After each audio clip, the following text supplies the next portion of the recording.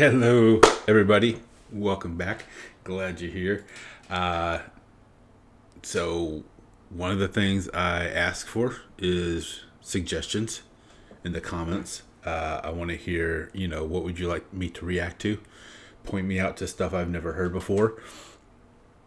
Stuff you may have never heard before, or so I can point it out to you and you can point it out to me, or just finding all this new music and enjoying it. So I did have a request. This one actually came in kind of a surprise because it came in from a video I did, I think a little bit over a month ago, when I was looking at Wylie Hubbard and Hellbent for Leather. And I got a comment on it actually this week. And the Toad Dick saying I'm a huge RWH fan, Wylie Hubbard fan. And I never heard this song. So awesome. I'm glad I found that for you, man. That's awesome. But you got to do Mother Blues. It's his crazy life story. Tag me when you post. So I'm going to tag you, Toad Dick. And we're going to check this out. So like I said, I ran across Wylie Hubbard the first time.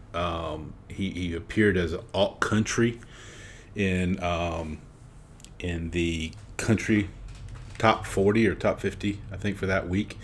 And everybody's telling me he's not alt country, he's, country, or he's oppie style, or he's this or he's that. Whatever. I just went by what was listed. I don't get too particular about genres or subgenres, but he was good. That Hellbent for Leather was a really good song. So I'm excited about this one. I found this song over at a joint called Music Fog. I highly recommend it. I was able to look around their channel a little bit, and these guys get just artists to come in and they record there, and they do a lot of Americana funk is kind of what they say on their channel. And like a lot of guys, you're probably not even guys, girls, bands that you've never heard of. It looked like it's doing a lot of country, old country, new country, blues. I think there was some rockabilly in there, and just a bunch of like Americana songs that are uniquely American, and just pumping that music out. This one is actually 11 years old.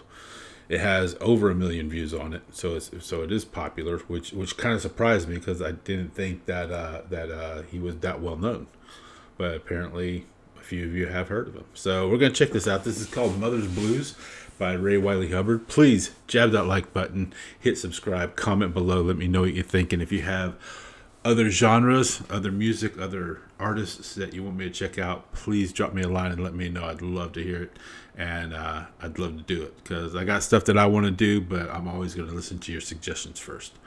So without any further ado, here's Wylie Hubbard, Mother's Blues. I've got some people from all over the world here in different areas, so we'll this might kind of explain a little bit about who I am, maybe.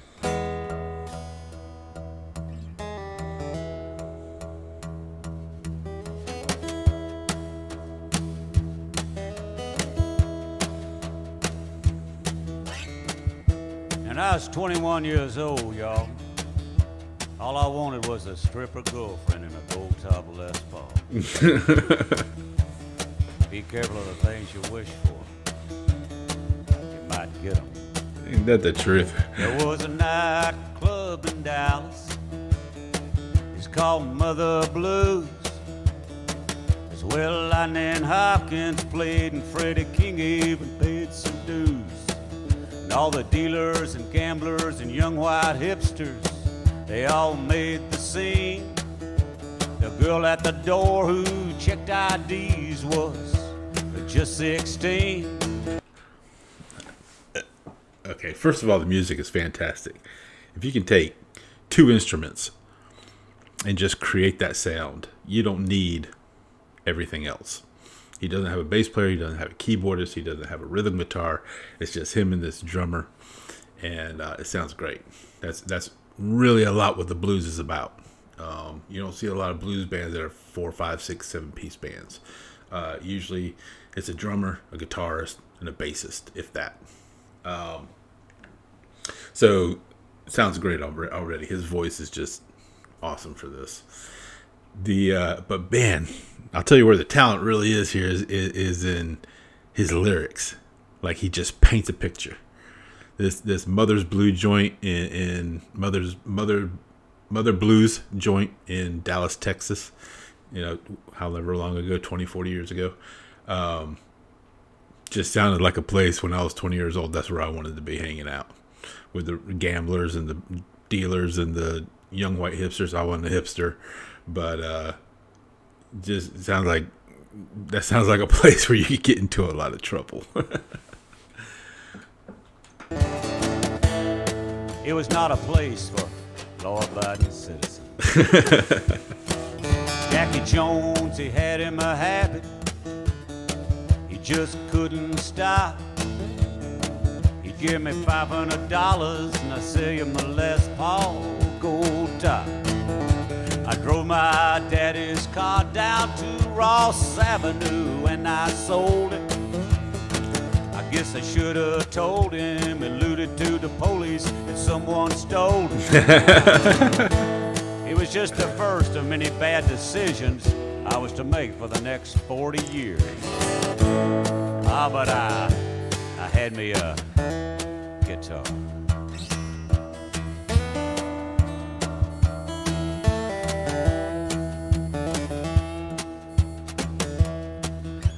Well, I tell you what, you people being here looking at you, and looking at each and every one of you, I know that you understand that the real nightlife begins after the club's close. Yeah, the after party. It's called after hours. After hours, yep. So there I was, 21 years old, and I had me this guitar, and there's this club called Mother Blues, and I go over there and hang out. And this is what happened one night. At 2 a.m. and everybody's gone, but the band, the dealers, and Jack Jones. Let me tell you something. If you've never been to the after hours party, like, that's when it's real. I was lucky enough to be a bartender in my 20s at several different joints around South Carolina, in Columbia, in a small town called Barnwell. And at 2 o'clock, that's when when all the other restaurants were shut down, and all the bartenders from the other joints would come to our place. Or we'd shut down early. We'd all shut down at 2 o'clock, and we'd go to another bar. There was always a bar in town somewhere where all the other bartenders from all the other places went at 2 o'clock. And you didn't have a bunch of customers in there. All the customers are gone. They got run out. And you're behind locked doors. And some of the most fun times I've ever had is after 2 o'clock in the morning. And it's not about getting wild or getting crazy, but that's when everybody hanging out as friends. That's when everybody has had a day and now they're relaxing, and those are some of the coolest moments you've ever had. If you've never had it, I feel for you. And the girls from the Landing Strip Club come over after they put their clothes back on. So I'm at my blues and I'm sitting on an amp. I'm playing Twist and Shout.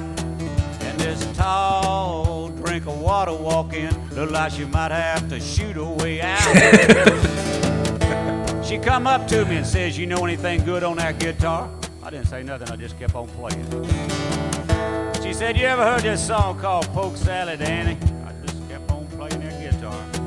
She said, "Every time I hear that song, my insides feel like warm butter, and I just want to take off my clothes and dance around in my underwear." I said, "Down in Louisiana, where the alligator grows so mean." Yeah, I know I'm not too proud of myself. So we hit it off. Me and this dancer, we did. We hit it off like a metaphor. Like a metaphor for a hydrogen bomb. We was in rich uranium, supercritical mass. We was a chain reaction. It was a love and lust, mostly lust, but a mutual attraction.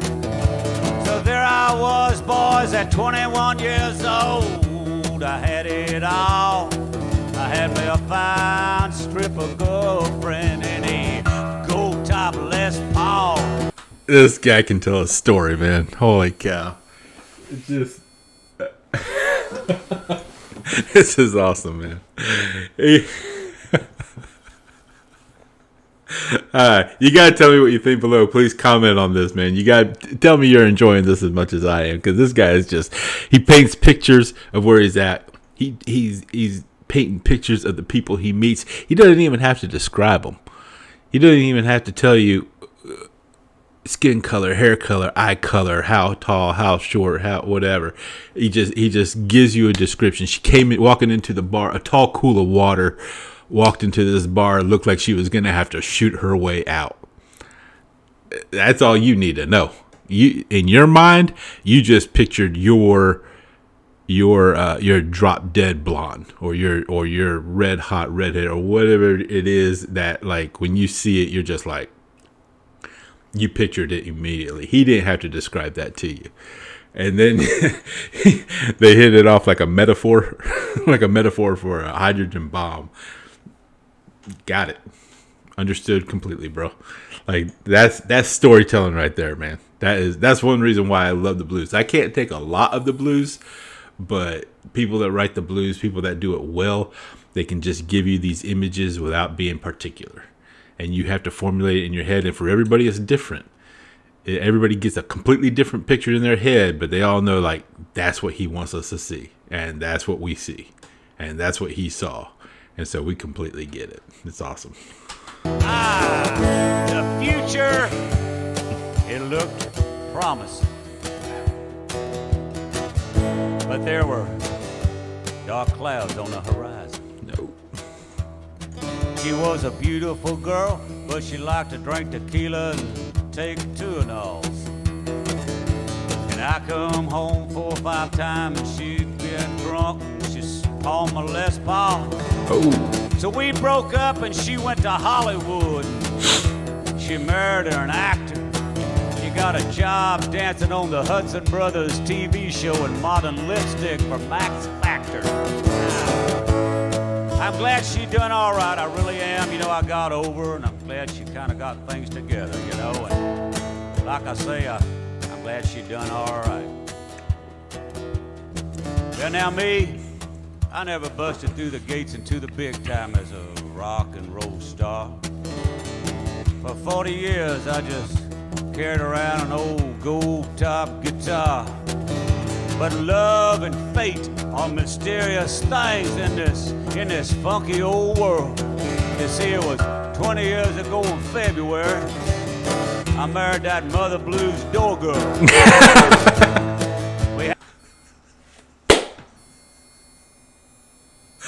That is brilliant.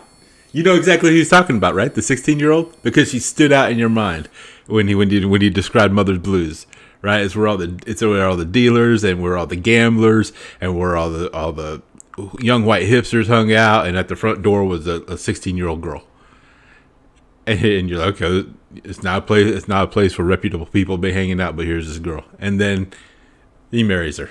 That's awesome. That's just full circle brilliance. I love it.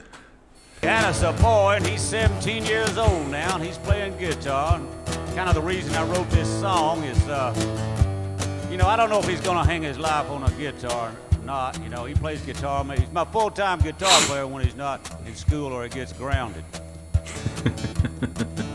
The reason I wrote this song was about 6-7 months ago. Tony Joe White called me up and he said, "Ray, I hear your boy playing guitar on your new record." And him playing the lead guitar on Wasp's Nest and Pots and Pans. And I said, "Yes, sir, it is." And he said, "Wasn't that him playing on the old guitar on that other record that you had before that?" And I said, "Yes, sir." And isn't that him playing guitar on the song Wasp's Nest? And I said, "Yeah, that's him playing guitar." And he said, "Well, you tell that boy that he playing the bona fide blues and the rock and roll truth." And that made me feel good. It really did, you know.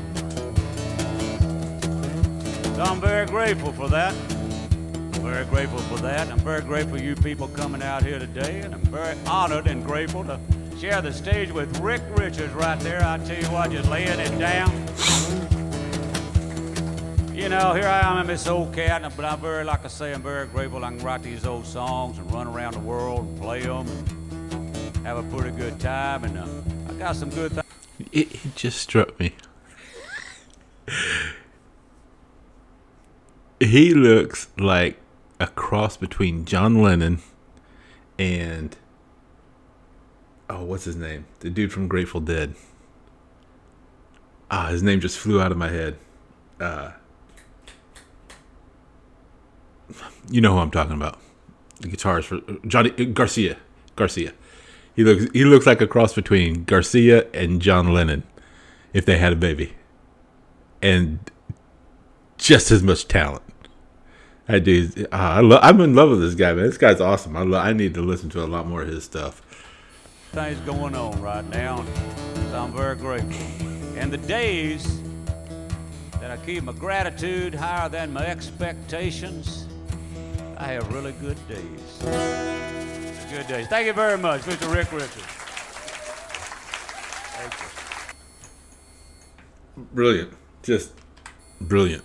I love that cat, man. What a great song. Just what a great, what a great song. You have a happy ending, which for the blues is unusual. You don't get a lot of happy endings in the blues, but I love the way he tells that story. I could listen to that story a million times. And in the end, he got the girl, he got his son, he got, he didn't get all that fame and recognition and break down and, break through and become a rock star. But I tell you, when you're sitting there with 1.4 million views, you got recognition, you got respect. You got guys calling you up and telling you that your son is killing it, and what more you gotta be gracious for, man? What more you have? Well, I mean, that's a lot of gratitude you gotta have, and he shows it. And you can tell he loves telling that story and he loves playing it, and I love hearing it. So, let me know what you think. I'd love to hear what you think about it. So give me a comment below. Meantime, please press that like button, hit that subscribe button, share this with your friends and complete strangers, and we're going to be back to do it again. In the meantime, make sure you check out my other stuff over here, and maybe some stuff you haven't heard before. In fact, I know there's stuff in there you haven't heard before, so please check it out, and we'll definitely see you next time. Love you guys. Bye.